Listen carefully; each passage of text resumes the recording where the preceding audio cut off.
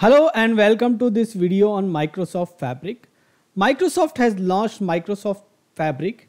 Microsoft Fabric is a platform that provides customers SaaS-ified, open lake-centric, fully featured data analytics and AI platform to meet all their data analytics needs. Microsoft actually has taken a leap forward to address the unnecessary data replication, which we are doing in our environment. Microsoft Fabric aims to revolutionize data engineering and analytics by promoting the concepts of having one copy of data stored in a central lake that is known as one lake. Now, using the industry standard Parquet format. This means organization can avoid unnecessary data replication.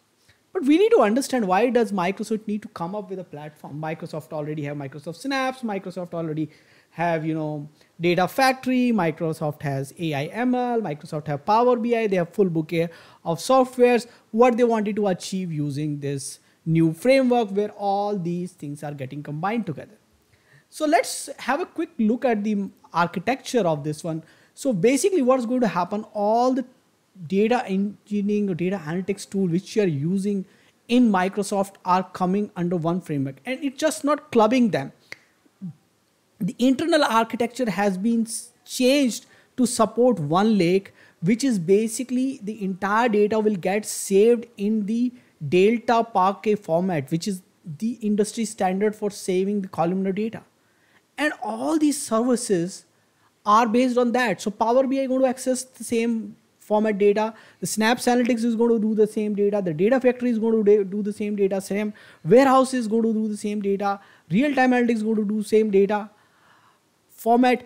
Either they are reading or writing, they are going to access the same data in the same format. Now, because of this, you don't need to replicate the data again and again in the custom format. Previously, what happens? Let's take an example. I'll give you a very simple example. I have multiple sources. So this is first copy. We can't avoid that.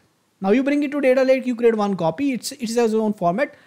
Good, it has the data bucket format. Now you go to data warehouse. The data warehouse will be a database which is having its own format. Now most of the BI tool prefers and works best with the import mode. You have another copy of data. 3 copies are at least there. Now take one more example when you need to use AI ML. Again, we are introducing either for AI ML, we'll take it from the lake, store it on data warehouse, or we may end up creating some copies just to do AI. So there are multiple copies of data getting created, and each time we have these technological innovation, we are just creating more and more copies of data to take the advantage of the technology. Now, Microsoft has decided to address that. What they have done, they have come up with this Fabric, Microsoft Fabric, and let's look at what they are calling it. Let's look at the definition from the Microsoft. So as per Microsoft, Microsoft Fabric is an all-in-one analytics solution for enterprise that's cover everything from the data movement to data science, real-time analytics and the business intelligence. It offers comprehensive suite for the services, including data lake, data engineering, data integration, all in one place.